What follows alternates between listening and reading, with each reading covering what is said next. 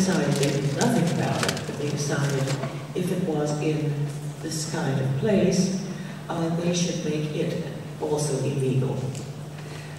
So I remember none of the therapists were expecting this. They thought they would have a few years, and then they would all begin writing papers for the psychology magazines and journals, and all would be well, would be accepted, because it was the most extraordinary drug for psychotherapy. In July of 1985,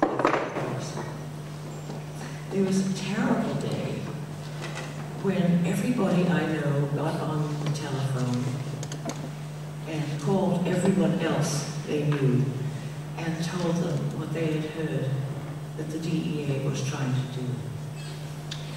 Many of them, including myself, cried. It was the most dreadful thing. It was as if in the days when there were no antibiotics, you had this one magical thing called penicillin, and it was like hearing that the government was coming down and going to make penicillin illegal. This is the way we felt about it. Now, when I worked with MDMA and some other drugs, as a lay therapist, I don't know what the term is in Germany, but the lay therapist is one who has not trained and gotten a diploma.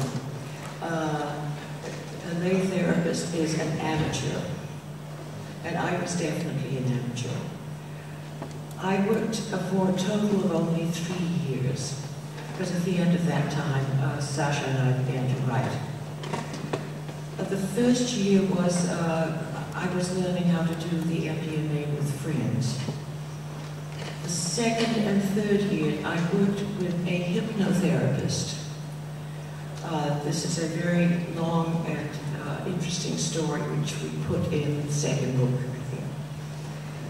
I worked with her for twice a week, and we saw, again, certain patients of hers that had progressed beyond their original problems, and she felt that they were good candidates for the MDMA. And that was the most rewarding and extraordinary and intense work I have ever done in my life. Only the best of the writing experience comes even close to it. The best work was when we began working on what Carl Jung calls the shadow. And learning to do shadow work is in itself difficult and very delicate, and you have to know what you are doing, which means you have to have had the work on your own shadow. Another term for shadow is the dark side of yourself, of your psyche. MDMA is the best drug for introducing the patient to what it is to have insight into his own psyche, into the good and the bad, the light and the dark, but without fear and without self-rejection or self-hatred. This is the magic of MDMA. It is alone among all the drugs I know of that that it can give this insight without the terrible anxiety and self-rejection that is the big problem in the first 6 months of psychotherapy for everybody.